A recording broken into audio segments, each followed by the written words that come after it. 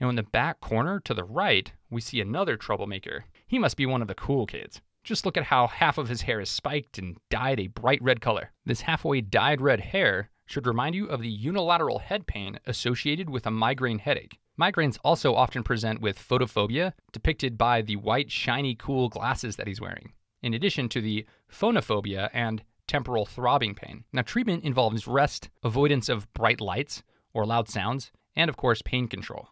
Abortive medications can include Tylenol, caffeine, triptans, ergots, or antiemetics. And these headaches are debilitating and can last a long time. However, there are prophylactic medications like beta blockers or tricyclic antidepressants or antiepileptics. To maintain his reputation as the class troublemaker, he takes one of the anatomical models of an eyeball and crushes it with his bare hands. And notice that he's applying excessive pressure to the eye. That should make you think of increased ocular pressure, like in acute angle closure glaucoma, another cause of a headache. Acute angle closure glaucoma is a disease of the trabecular meshwork that disrupts the outflow of aqueous humor from the anterior chamber, and that leads to increased anterior chamber pressure. Patients often present with sudden onset unilateral eye pain, as well as a headache, nausea, and a hard, red, painful eyeball. And diagnosis of glaucoma includes a slit lamp eye exam, tonometry to measure the pressure, and fundoscopy to look at the back of the eye or the retina. Now, the gold standard for testing acute angle closure glaucoma is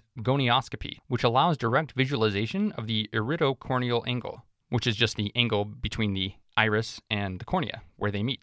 Treatment includes medications to open up the trabecular meshwork, such as topical timolol, which is a beta blocker, or IV acetazolamide, and in refractory cases, laser iridotomy.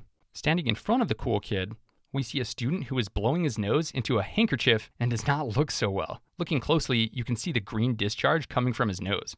The green color of the discharge indicates infection and inflammation of the nasal mucosa. This idea should make you think of sinusitis, another cause of headache. Along with headache and purulent nasal discharge, sinusitis can also present with facial pain over the affected sinuses. And sinusitis can be viral or bacterial, and the treatment really follows the etiology.